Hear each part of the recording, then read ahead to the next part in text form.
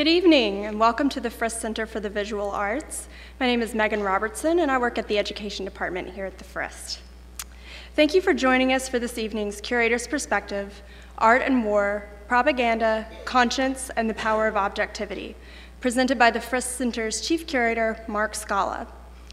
Mark is the organizing curator of the exhibition Steve Mumford's War Journals, and he also first proposed the juxtaposition of Steve's exhibition of images of contemporary warfare with the etchings of Francisco Goya.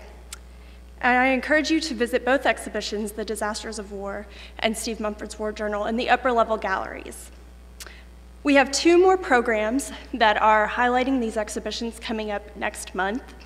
On Saturday, May 3rd, we'll present Connecting Conversations, Goya's Disasters of War, with Dr. Andre Zamora and curator Katie Del May. That's at noon on May 3rd. And then on May 16th, that's a Friday evening, at 7 p.m. here in this auditorium, we'll screen the documentary Restrepo.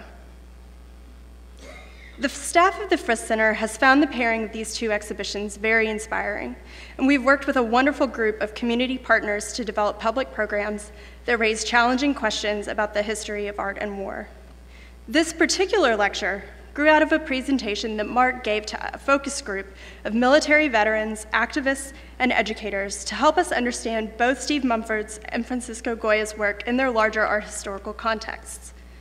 The Frist Center thanks the Metro Nashville Arts Commission, the Tennessee Arts Commission, and the National Endowment for the Arts for their continued support of our exhibitions and programs.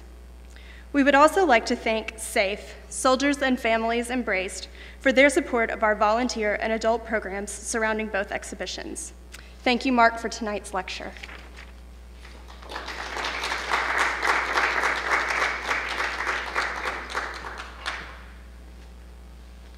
How many of you have seen the exhibitions upstairs? Excellent, good. You all get an A. It's a difficult subject. War is a really tough thing to talk about. I've never experienced it myself, other than vicariously. But when talking to Steve Mumford, and after working on the Goya project, the biggest, I think, question that arose is, what are these images for? Why would we want to look at them? What happens to us when we do look at them? How do we feel? How do they change the way that we think about the world? And that's something, of course, that we really want to do at the Frist Center. We do want to help people see their world in new ways. And war is a very convulsive experience. It's all about change, about transformation. I think every one of us, if we were to think back to in our own lives or in our families' lives, would we even be here if it weren't for some war or another? I know I certainly wouldn't be. It's a devastating force, but it is also a force that was instrumental in the construction of society as we know it. But it's something that we don't always like to look at, we don't always like to talk about. The images upstairs are tough. And the things I'll talk about tonight can be fairly tough too. So if your stomach is a little off tonight, you may think about looking at the MFA Boston show instead. So hopefully your stomachs are on target tonight. It won't be so painful. But I think the idea is to really look at both Steve's work and Goya's work in a larger context. What are these images for? What is the history of art related to war? Why in the past have we made art related to war? What has it accomplished? What purpose has it served? And again, why do we do it today? What's different about the art today? So one of the things that we'll really look at art in terms of its instrumentality, in terms of how does it instruct us, how does it reinforce one point of view over another point of view? Is it propaganda? Is it the art of conscience?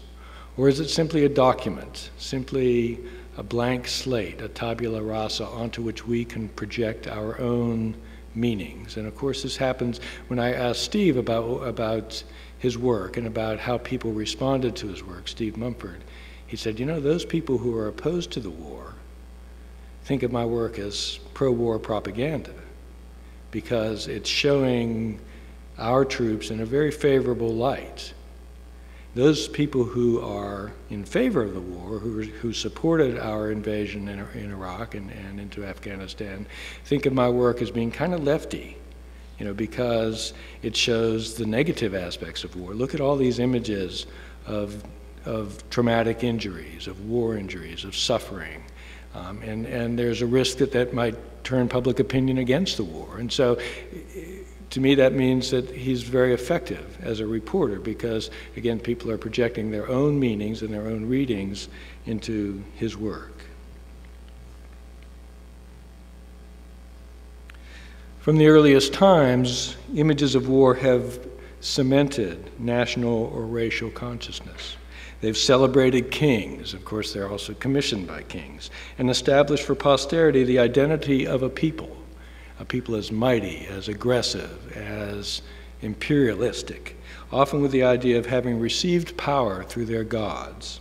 So this is kind of the tradition against which we're playing today. This is a cast of a relief from the Karnak temple, and it shows Pharaoh Seti I crushing the people of Palestine, just destroying the people of Palestine. He's giant and they're tiny, as is fitting for their unequal stature. The text, as we see above, reveals something about the man, something about Egyptian values, and something about the history and the importance of imperialism as a culturally constructive force. And then we'll make a bit of a leap. Our own Pharaoh. No, I take it back. He's not really a pharaoh. But art about our own mythic fathers can teach history or ideals. It can instill pride in military prowess, in risk-taking, in courage. Known to every schoolchild as the painting of Washington crossing the Delaware to surprise the Hessian forces at Trenton, the painting wasn't made in the late 18th century at the time of the event, which comes as a surprise to many. It was actually painted in 1851, long after the event had occurred.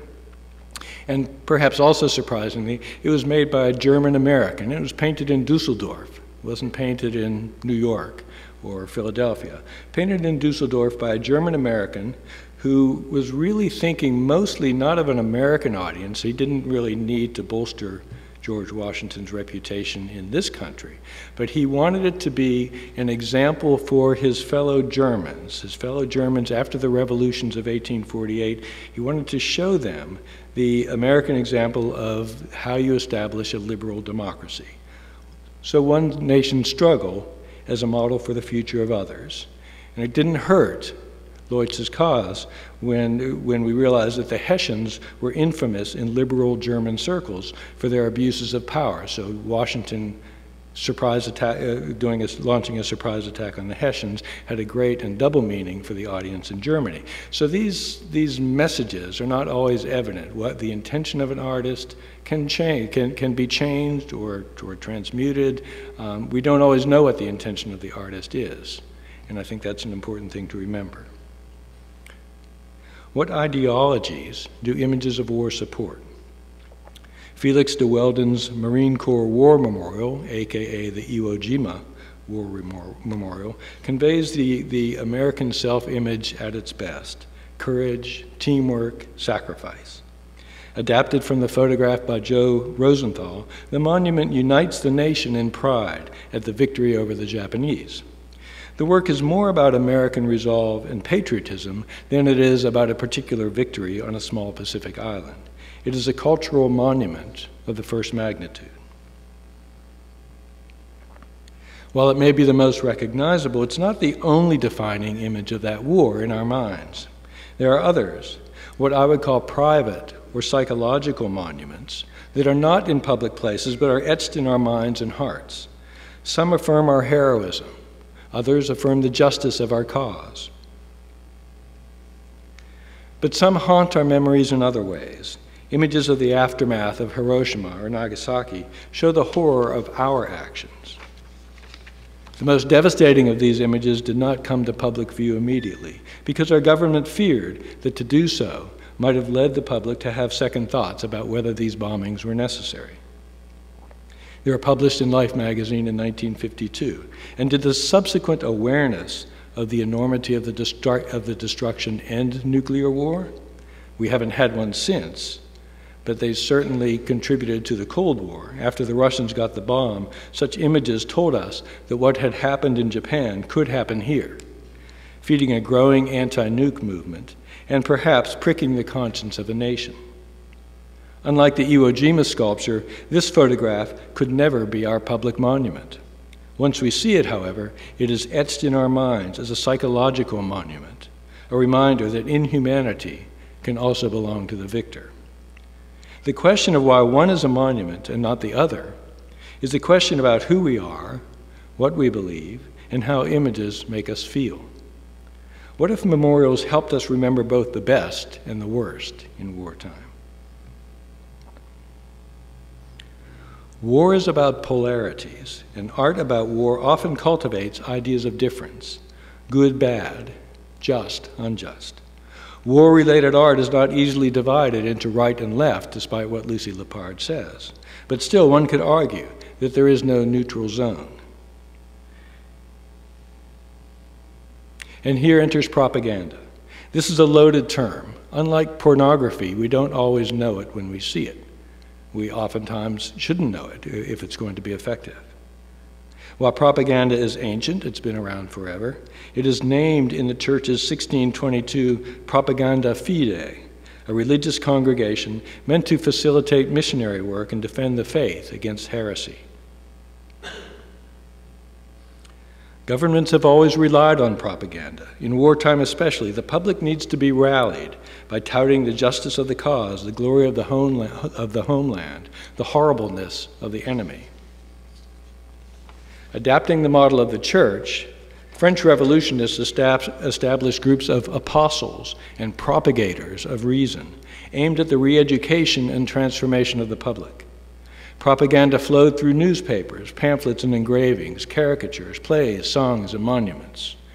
It saturated late 18th century Paris.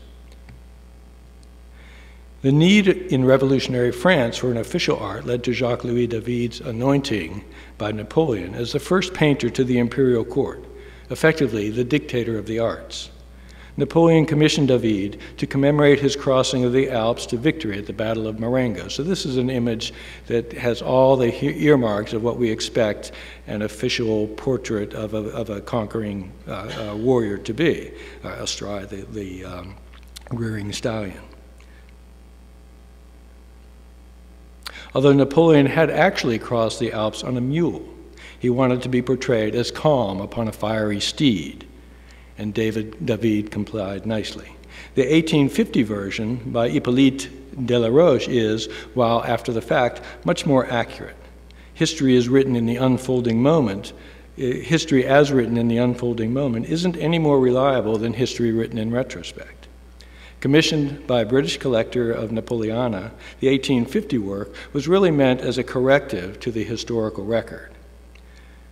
Although it seems to deflate Napoleon, the contrast mainly shows the later generation's preference for realism over the symbolic clarity of neoclassicism.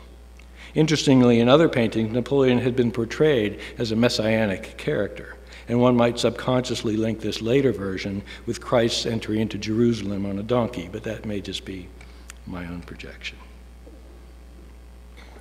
With our emphasis on generating emotions through dramatic compositions, a sense of swirling movement, strong color, and dynamic instability, the Romantic painters were well suited to stirring passions regarding war. Delacroix's Liberty Leading the People shows his interpretation of the 1830 Paris uprising against King Charles X. Delacroix had witnessed this. He had, by his own testimony, dodged the bullets. But clearly the painting is symbolic, not realistic. The lower part is covered with dead bodies who create a pedestal for the victors. The bare-breasted woman is an allegory of liberty, evoking the revolution of 1789. Delacroix said, "I've undertaken a modern subject, a barricade, and although I may have not fought for my country, at least I shall have painted for her." So how can we see this and ourselves not want to fight the good fight? But what is the cost of fighting the good fight? In Simone Weil's essay, The Iliad, or the Poem of Force from 1940, she writes, "Violence turns anyone subjected to it into a thing. In liberty leading the people, the dead are stripped of more than their lives, more than their clothes. They're stripped of their humanity. We empathize with the upright, not the inglorious dead, because otherwise we might think twice about storming the barricades." The downplaying of death and injury, the identification with a heroic warrior, or at least the argument that one's sacrifices are worth it, is central to art that favors war. For the Italian futurists who wanted to abandon the past and embrace modernity, war was a cleansing agent, necessary for a culture to transform itself by shedding its baggage, developing new technologies, introducing an aesthetics of vigorous chaos. When World War I broke out in Europe in August of 1914, the futurists Filippo Tommaso Marinetti and Gino Severini pushed for Italy's involvement on the Allied side, seeing in war the realization of their cult of violence, masculine energy, and machines. Severini's painting, done in 1915, shows an armed railway carriage that has just broken through the German lines and aimed its artillery at the enemy. There's none of the screaming horror of actual conflict. For Severini, the state is a machine. War is a machine, fought by people who are machines. If a machine fails, another will take its place, and victory is a matter of mechanics. The actual consequence of the war machine is shown in John Singer Sargent's Gassed from 1919, which shows the aftermath of a mustard gas attack during the First World War. Asked by the British Ministry of Information to make a painting for the Hall of Remembrance, Sargent went to the Western Front in July of 1918, where he witnessed this actual scene. Because of who commissioned it, the British Ministry of Information, one may think of this properly as propaganda. Yet it is also a representation of fact. It can be two things at the same time. The war was over. The painting wasn't really needed to strengthen the resolve of Britons. Yet one role of propaganda is to make people think about the last time as preparation for the next time. Propaganda as a distorting mirror arguably achieved its greatest influence in the 20th century, World Wars I and II and the Cold War. It followed several simple premises: the protection of our families, the duty to home, and the need to destroy the monster who threatens us. Propaganda's master was Hitler, who was convinced by the British success with it in World War I that this was a decisive factor in the outcome. Posters like this had inspired tremendous resolve among the Britons. In shaping the construction of information during the rise of the Third Reich, Hitler placed a premium on propaganda's capacity to sway the common person, the masses, people who were gullible, who weren't sophisticated, who believed the voice of authority, who became the backbone of his power and the support for his aspirations. You can see these are several examples of Nazi propaganda. It's really the same story. Who is it that we're fighting against? Well, we're fighting against the monsters. We're fighting against the inhuman. And what are we fighting for? We're fighting for home, for our elderly parents. We're fighting for our children, to protect our wives' virtues. And this is how we prepare to fight. But of course, Germany was not alone. Russia, China, Britain, North Korea, the United States, all have long histories of shaping perceptions about war, shaping perceptions about why we defend the homeland, inspiring people to volunteer for service. They still do. We still do this. We look at this, at these examples of North Korean propaganda. We think of them as being completely crude, almost laughable in their simplicity. We wonder how they could be effective, but of course we're talking about a culture that is absolutely controlled, that has no reason to doubt the veracity of these images. Realism itself is oftentimes thought of as an instrument of propaganda. You make things look real, and people will believe that they are real. In discussing art and propaganda, the graphic designer Milton Glasser, steeped in the culture of advertising, he invented the I Heart New York logo. So he's obviously an expert in this. Steeped in the culture of advertising, said, "We live in an ocean of persuasion, most of it unrelenting and invisible.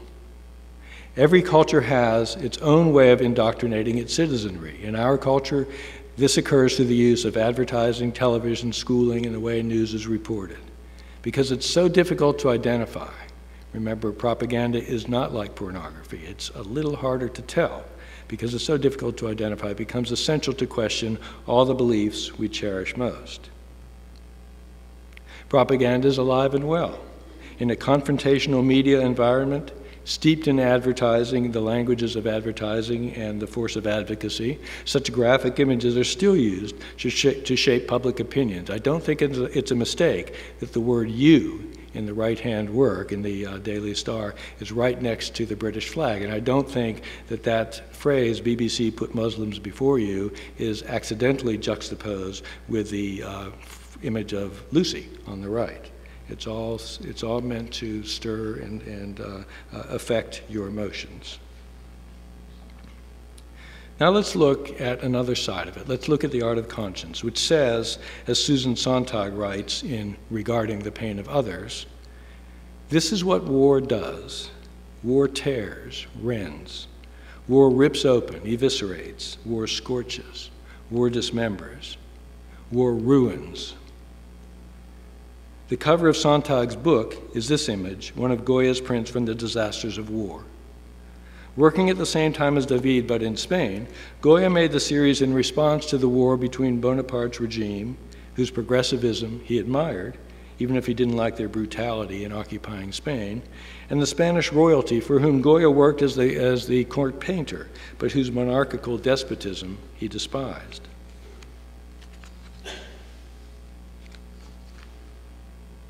Goya doesn't always identify the perpetrators of torture, rape, maiming, and murder. They're just people, like you and me. What would we do? What would we do if we were in the same circumstances? But they're made more brutal by the machinations of war. This was the modern era's first guerrilla war, where men, women, and children united to fight. The totality, the viciousness, made Goya's imagery symbolic of the inhumanity brought out in all wars.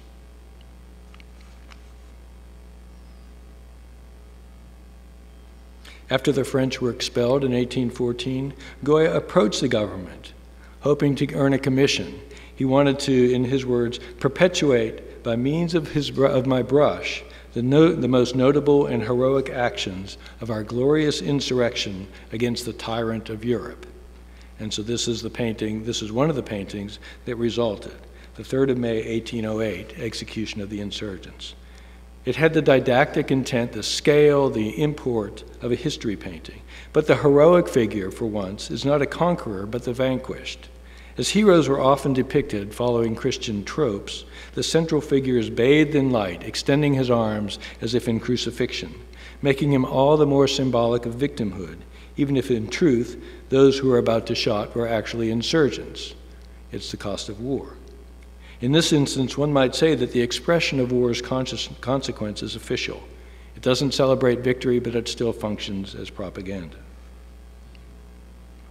And perhaps it is the losing side that can best express the horrors of war with the greatest authenticity.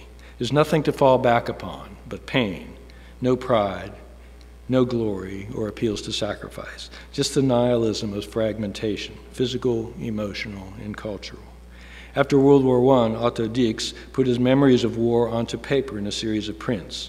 Flares going off at night revealing twisted bodies, skulls, limbs torn apart.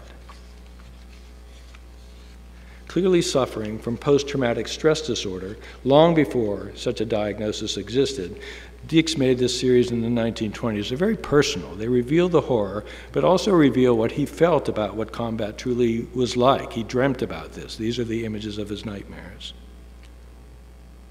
Dix captured the period's disillusionment and sense of physical, moral, and cultural fragmentation. This painting, also from the early 20s, shows crippled, card-playing ex-soldiers, and their function not just as portrayals of people as they were, but also as a metaphor for a disabled society. The veterans are made of artificial body parts. They're human collages that convey how people had been blown apart, physically and culturally, put back together again in a seemingly random Frankensteinianism. One of the great anti-war paintings is, of course, Picasso's Guernica, a response to an atrocity during the Spanish Civil War when the Nazis bombed the Basque town of Guernica on behalf of the forces of General Franco. The Germans wanted to test the destructive capacity of an aerial bombing. Would it be possible to destroy an entire city from the air? Continuing the theme of fragmentation, Picasso chose a black, white, and gray palette and a flat style in which the forms are outlined, giving the work a graphic quality that suggests a newspaper photograph. This association is furthered by the typographic marks on the horse's body. The bull is often believed to be a symbol for Franco. The horse likely symbolizes the loyalists. With its spiked tongue, its rolling eyes, and screaming mouth, twisting neck, it embodies pure suffering, as does the woman who holds the mangled body of her child. Picasso made the scene universal. There's no indication of modern warfare, no airplanes, no bombs or guns or modern buildings, just archaic elements like spears, horns, and a broken sword. So the message is really bleak. It becomes more than just a response to a particular incident. It is really about war as being at the essence of mankind's being. There's only fragmentation, there's only destruction, death, and fear. It symbolizes in essence the madness and the inevitability of war. We know that images of the personal costs of war cause any civilized person to turn away in despair. But do they change anything? Or do they only offer a record of outrage, a voice saying, while we were once blind to the realities, we no longer have that excuse? Susan Sontag concludes her book by saying that such art really seems to change very little.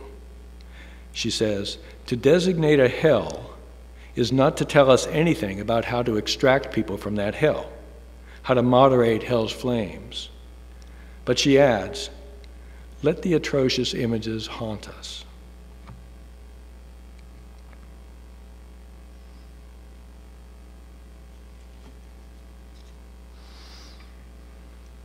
Now let's speak of art that means to document war. Is such work truly neutral, or does it rather offer a tabula rasa, a blank slate upon which one side or another can project its messages? This question becomes very pertinent, as I mentioned, when thinking about and talking about Steve Mumford's work upstairs. So looking at these three images of a firing squad, Goya's very romantic, very manipulative of the viewer's emotions and of light and posture to give one the sense of the sanctification of the martyrdom of the figure at center. And then Manet's image of the execution of Emperor Maximilian in Mexico.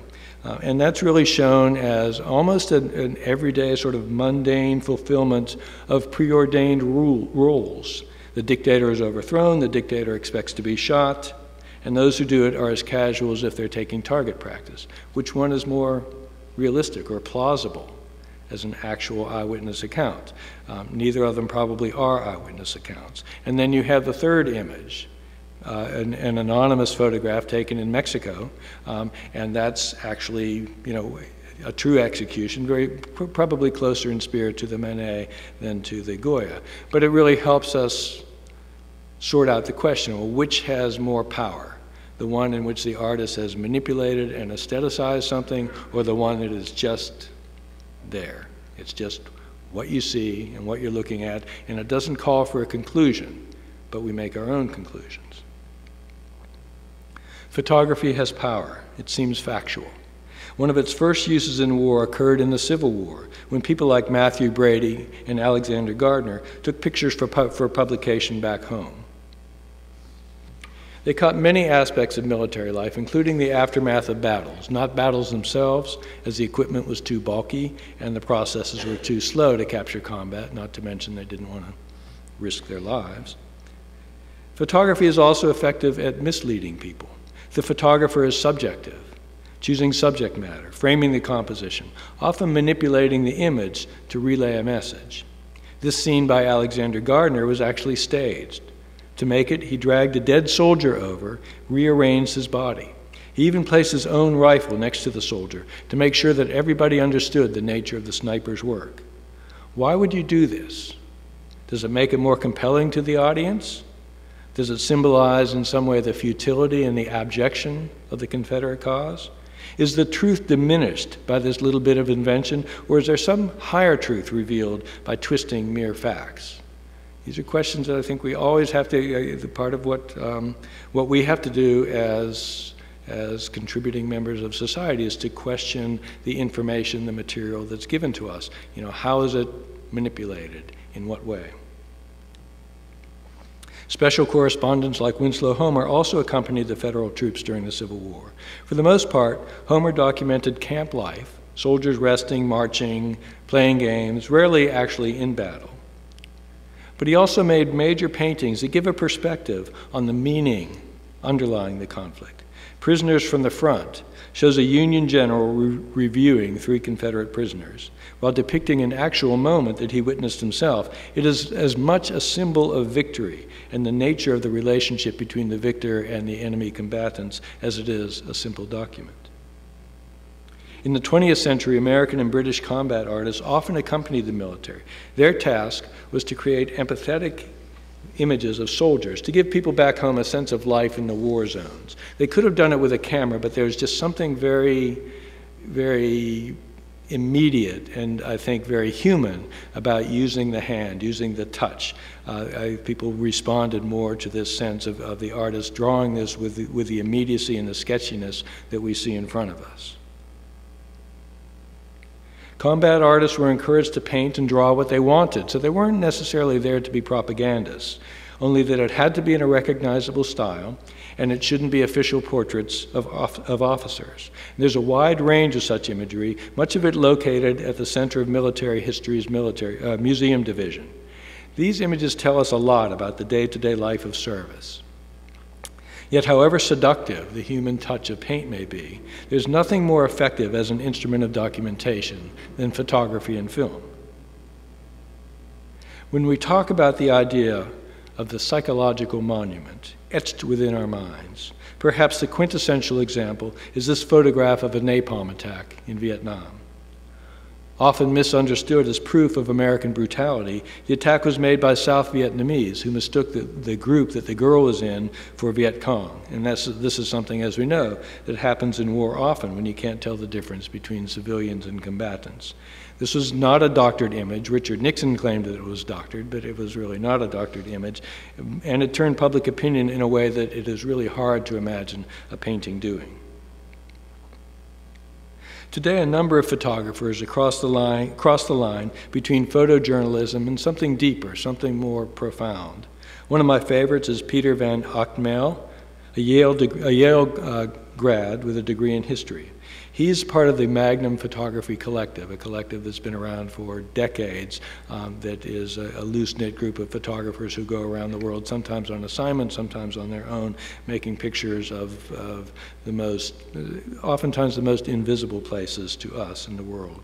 His work captures war with insight and compassion, gravity and profundity. It's really quite remarkable. Since 2006, Ochtmel has made remarkable images of the war at home and abroad, and I just think they capture the fluidity, the emotional upheaval, the energy of the conflict. They never seem to be posed or staged. They're just very, very direct and very honest. And this is a sort of photograph that we don't typically see when we open the New York Times or Newsweek. These are photographs that you have to go to various artists' websites to see. They're not really the officially accepted images. They show us things that we might want to see, we might not want to see. But then there are other photographs that show us things that we wish we hadn't seen. We rarely see things like this in the evening news. The reality of death, the reality of torture, or even prisoner maltreatment, any kind of negative image about the way that we conduct the war. Occasionally a photograph shown on Al Jazeera will make its way to us, as for example the bodies of the American soldiers who had been mutilated in Mosul. But even then the images were eventually suppressed. General Mark Kimmett said, "We're not going to get ghoulish about it." But what critics of the war hear is, We're not going to let these images turn public opinion against the war. And of course, graphic images from Abu Ghraib became a huge recruiting tool for Al-Qaeda. We saw this with photographs of the American soldiers urinating on the bodies of the Taliban, the enemy using our own imagery against us. So things that start life in one way, images that start life in one way, can quickly become something very, very different from their intent. With today's digital photography and film, the fluidity with which fact and fiction can be blended gives artists powerful tools for relating the intimate microcosm to the broad sweep of history. Megan mentioned that we'll be showing Restrepo, which is an award-winning film. It's a pretty amazing and powerful film done in Afghanistan over the course of a year. This is as factual as one can make it. But there's also power in blending fact and fiction. I'm going to show you a very brief clip from Omer Fast's film, 5,000 Feet is the Best. This is based on art interviews that the artist conducted with a former drone operator. And the drone operator is describing the psychological effects of his missions in Pakistan and Afghanistan. Exploring the ethics of fighting from a distance, the film reminds me of the Italian futurist's infatuation with technology, as if it represents a value rather than a tool. For the drone operator, a strike plays itself out on a screen, perhaps half a world away. But when he looks at the consequences of an attack, this distance does not mitigate his feelings of guilt, especially when something goes wrong. In this clip, the actor playing a drone operator imagines a reversal of roles, so we'll watch for about 5 minutes. If it works.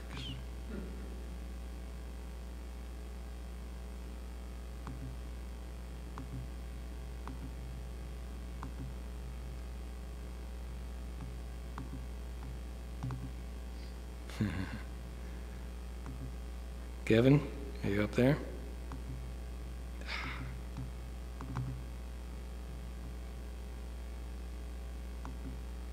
Here we go.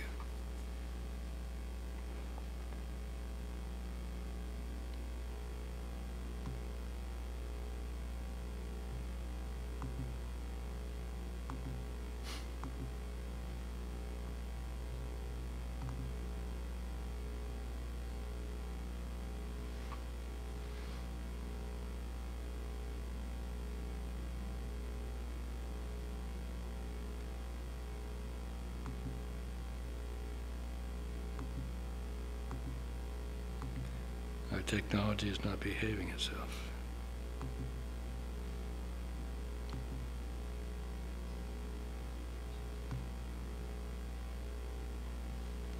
Worked perfectly before.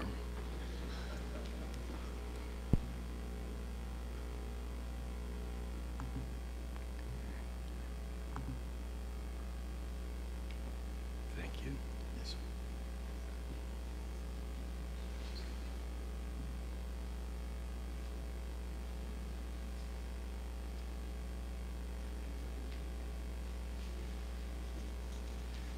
Still loading. Just ready. Thanks. Mom, Dad, Johnny, and little Zoe are going on a little trip.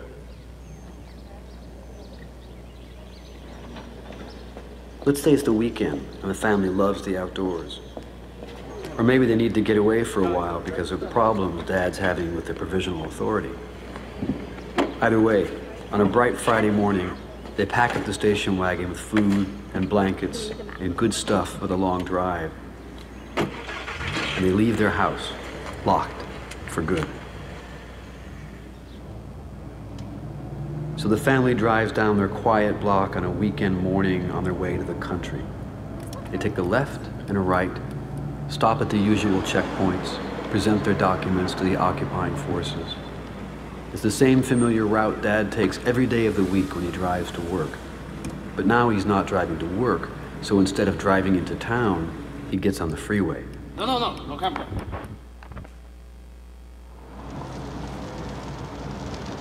The drive is long, the trip is boring. Pretty soon everyone is passed out in the car except for Dad.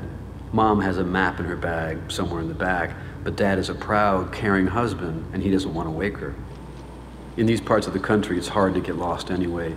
There's one road, and it snakes along the mountains forever. Inshallah, we'll get there. 1 hour later, the roads aren't so good anymore. Dad isn't sure if they're lost, but the road looks familiar, so he puts faith in his instincts. The car bumps along at a much slower pace when Dad suddenly sees several men up ahead. They're digging or doing some work on the road. There's also a white pickup truck, something very common to the folks who live out here in the middle of nowhere. Dad slows down even more. It's not strange to see farmers out here, although these guys are not in the field, and there's no sign saying there's road work ahead. The men spot the car and stop what they're doing. They step onto the road and watch as the family gets nearer. Dad can see that one of them has a shovel, and the other two have some working tools, or maybe sticks. Are they shepherds? There are no goats anywhere, no sheep, no camels. The earth on the side of the road is like hard clay. Digging into it with one shovel is no walk in the park. Dad stops the car about 50 feet away. He can see the men very clearly now. The one with the shovel is younger, almost a teenager. He wears a traditional headdress. The other two are older. They're dressed in clothes more typical to tribes from further south, and they're armed with Kalashnikovs. Dad looks at the men. The men look at Dad. He knows who they are and what they're doing, but he doesn't care. It's none of his business. He just wants to be allowed to pass and is not looking for trouble. One of the men waves Dad along, but also holds up his weapon. The other man approaches. Both he and the digger look on with suspicion. Dad edges the car forward. Just then, Mom wakes up. She sees the men and is immediately close to panicking. Dad whispers for her to be quiet and continues. The men are almost in line with the car now. They bend forward, peering in. Fortunately, the kids are still sleeping. Dad passes the men slowly and then steps on the gas. The crisis is over, and it's best to get out of here. The men watch as the car pulls away. Dad takes Mom's hand and squeezes it. Just then, a shrieking sound pierces the still air, cleaving through it like the cry of a heavenly messenger.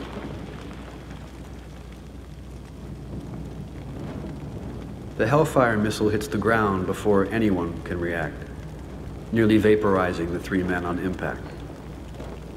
The pickup truck takes most of the damage, but the station wagon isn't spared. It pulls up ahead and waits, generously, patiently. Time passes. Time is on my side. Seeing the world from above doesn't just flatten things. It sharpens them. It makes relationships clearer. The family continues their journey. Their bodies will never be buried.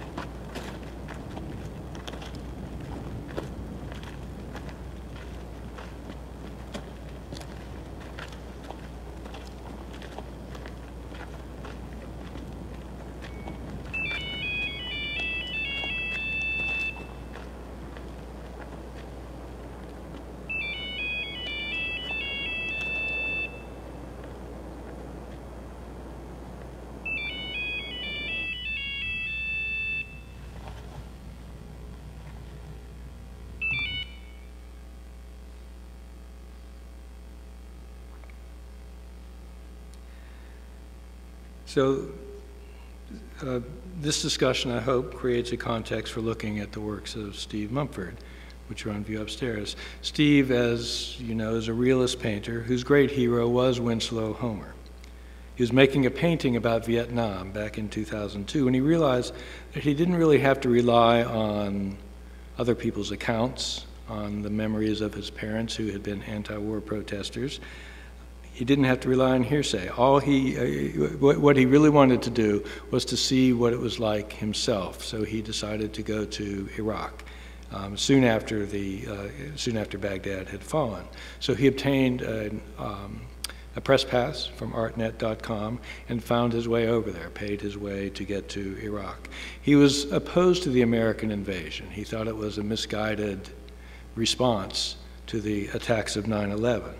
But his intention was to go without making judgment, without passing judgment, really to just experience for himself what life was like there. So he went and he embedded himself with troops, but he also, when he wasn't with troops, he walked around the city. He made friends with Iraqi artists, with people in the cafes and the squares, and tried as best as he could to capture the nature of the life that he saw. He made a number of trips to Iraq and then later to Afghanistan over the next 10 years, and his focus was always to concentrate on what he called the spaces in between. It's kind of like thinking about the Winslow Homer prints. You know, those were in battle scenes, and I think battle really comprises, 5–8% of one's time in a war. The rest of the time is people are trying to achieve some level of normalcy, some means of living their lives and coming to grips with the terrible reality that has unfolded around them. He decided that, he was trained as an artist. He did carry a camera with him for the purpose of capturing additional information, but he felt that it was important to draw, to work slowly. So he would go into a public square, go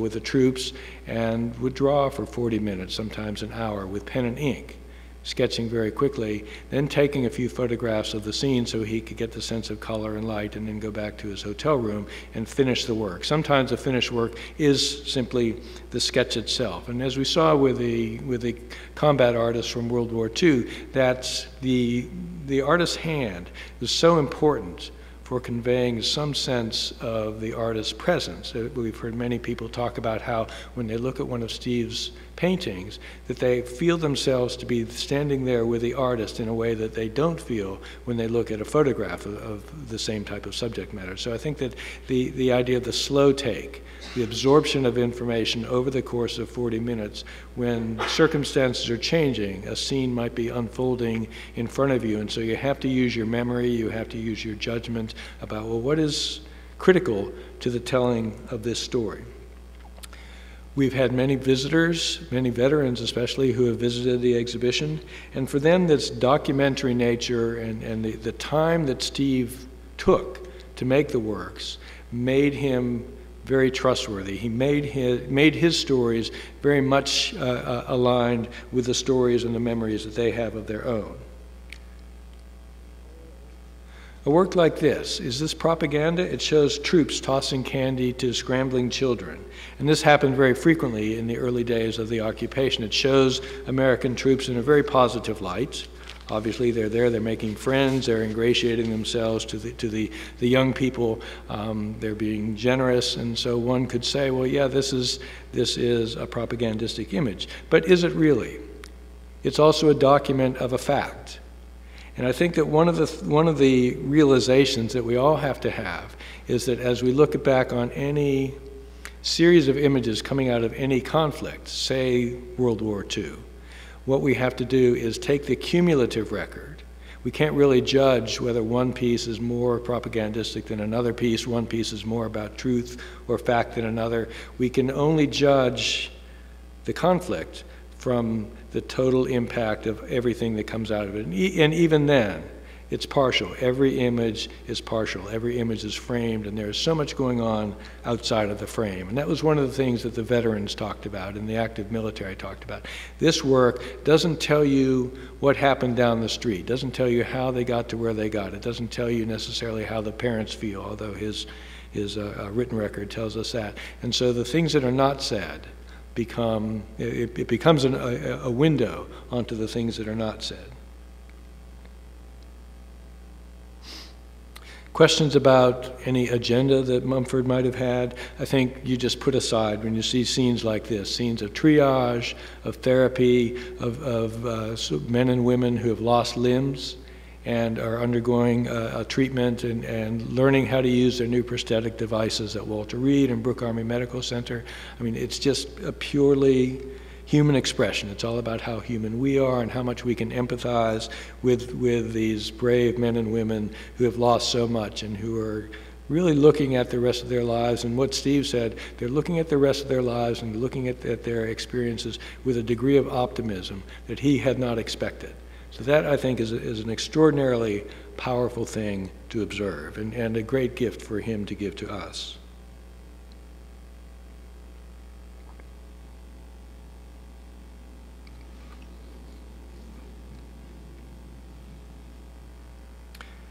Steve also does more finished paintings, made from a combination of drawings that are done on site, from memories, from photographs. They have the power of history paintings. If you've seen this painting upstairs, Empire, you know it's monumental in every single way. It gives you the feeling of something of great import that has happened, and that great import is mirrored by the great scale of the painting. They have the power of history paintings with realism that assures us that the image can be understood by anyone, just as the old combat artists used to have to do. And there's a grand scale that suggests this attempt to find a larger meaning. Empire shows detainees being loaded onto a transport plane for shipment somewhere, to Guantanamo or some other facility. There's an unsettling quality. If you looked at especially the security people, the guards, if you look at their faces, they're uneasy. It doesn't say, this is not just another day in the park. This is not just business as usual, but there's something, there's a recognition of something powerful and meaningful going on beyond simply the loading of prisoners onto an airplane. The title itself, with its implications of modern imperialism by Western governments, think of the relationship between the United States or Britain or France with the Middle East and the exploitation of the resources of the Middle East, the carving up of the countries of the Middle East. That level of imperialism is brought to mind by the title Empire. But it also harkens back to other empires, to earlier empires, to the Christian empire, to the conflict between the Islamic and the Christian religions and the expansionism of each. So it positions this particular conflict in a much greater, much broader story. And I think that that is really the value of a history painting. I mentioned the idea of a psychological monument, and I just thought I'd finish up with a few of Steve's works that really seem to fulfill this notion of a psychological monument. When we would talk to veterans, they would invariably go to one or two of the 3 or 4 that I will show here, and they would trigger so many memories. When we look at this painting, this sketch really, of the McDonald's in Kuwait, at the Salem Air Base in Kuwait. I mean, we might just walk past this. We might think, okay, it's just the McDonald's, and soldiers are there. Of course, it could be at Andrews Air Force Base or somewhere else. But this had such meaning for the military. This was the last place that they stopped before going into Iraq. This was the last everyday American meal that they would have before going into Iraq. This was the first place they came to when they left. One of the veterans who had suffered from a traumatic brain injury was walking around with his wife, and one of the consequences of his injury was that he was unable to call up images in his memory of places that he had been and things that he had seen. And so the real joy for him of seeing Steve's work was that it enabled him, it kind of opened the door to be able to speak to his wife about some of these memories. And when he saw this, he said, where that man is sitting on the bench right in the foreground, I sat there.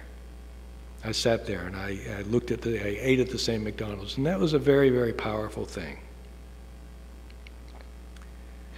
The boy that the staff at the Baghdad ER dubbed Henry.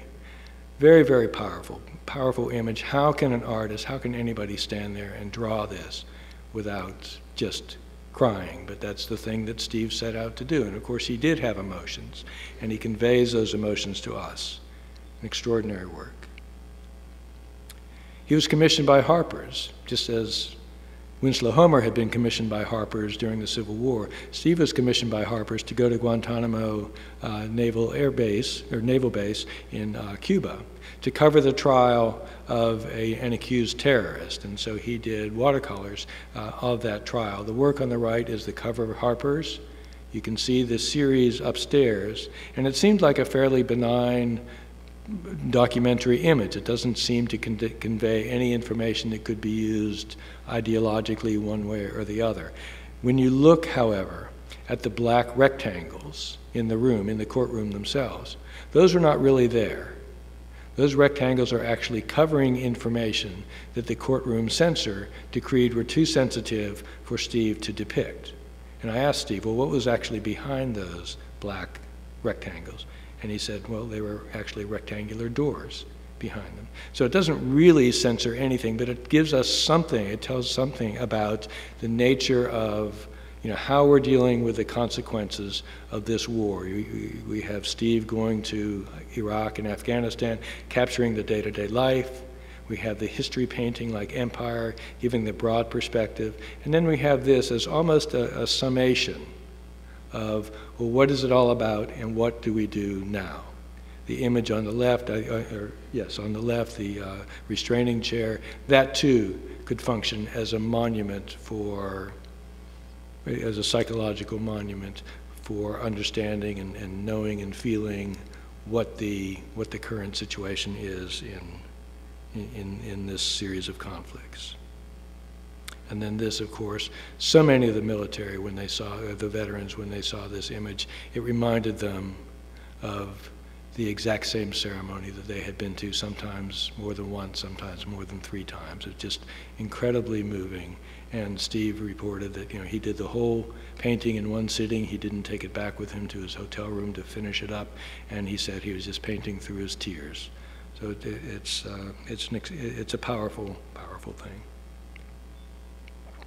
So I'll leave you with this quote by Steve Mumford. It really addresses kind of the larger question of war, images of war, the goodness, the badness. You know, how do you resolve these questions if you're in the military? How do you resolve these questions if you're an artist who's trying to capture the truth of a particular moment? Thank you.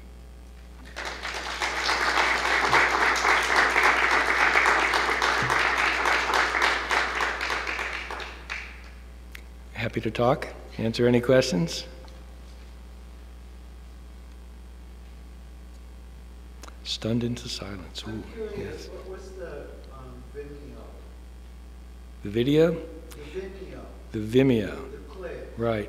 This was. What was the nature of that? I don't know if you spoke about it or Yeah. you just, you know, just something you just pulled out of the Vimeo. This is an artist named Omer Fass. He's an incredibly creative and bold artist. He is, I think he's Israeli-born, but working in, I think he may be working in the United States. I'm not even sure where he's working now. He's one of these global figures. A lot of his work has to do with human conflict, with war, with the underlying causes, with the terrible consequences of war.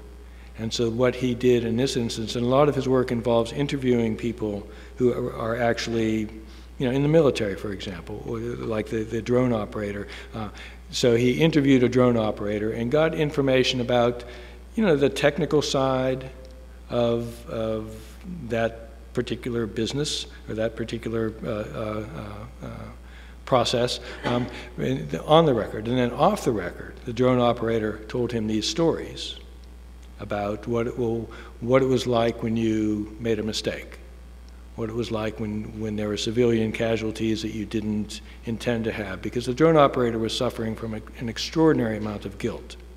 And so this is a reenactment of that. And so obviously with the couple and their children, this was in some ways helping us empathize with the experience by placing it in a context that we would really understand it. So the context being, well, what if this was middle-class suburban America and we needed to worry about drone strikes, and what if we were occupied, and how would we respond? And so I think it's a way, just as Goya, I think, invites empathy, just as I think most of the artists that I talked about in some way or another asks us to put ourselves into the position of the protagonist or the antagonist. I think Omer Fass is doing the same thing.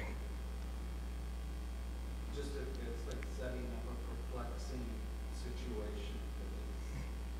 But I think it's Not understandable exactly what's going on. right. But it's compelling and it's intriguing. Yeah. And I think in a way, I mean, it's what I talked about, the slippage between the fact and the fiction. And, you know, as Picasso and others have said, you know, there's more truth in fiction sometimes than there is in fact. And so moving back and forth. And it is perplexing. And I think that invitation to puzzlement is part of the reason why people can become so absorbed in it. I think if it were a strictly documentary film, it might be a little less of an invitation to empathy than it is. I find that huge, the history painting of Steve Mumford is so extraordinary. Every time I look at it, I mean, when I see the size of it, 8 by 11 feet, it looks as big as this screen to me. In the way he did it, there's something really enormous beyond. It makes it look bigger than its actual size. And I always feel it's something beyond a carrier. I get more a sense of something like a spaceship, you know, something like that. It's just something so vast and really bizarre the way the individuals are going up into it, and this light is, you know, it's a really unsettling, you know, and kind of like the perplexing way of the video. When we ask children sometimes, well, what do you think this means, empire? And they look at the painting and they look at the title and they say, the empire strikes back. You know, and so that idea of it being this kind of, and of course the Empire Strikes Back is about this evil empire and the good rebels. And so if you look at that painting in that way, and I don't think it's the way that Steve intended it, then we become the evil empire. And It becomes perplexing because you don't know. You can't rationalize what is like in the video. You can't rationalize. Yeah. Who is the victim and who's the perpetrator. Yeah. And that's when you get thrown off into that space that's uneasy. Yeah. Thank you. Any other questions or comments? Well, thank you so much. Can I ask one more? Okay. Well, I'm just curious, what size is the Goya painting that was the... I don't remember the exact dimensions, but it's huge. It's very, very large. In traditional history painting, size equated with importance. Yeah, I think that would have such a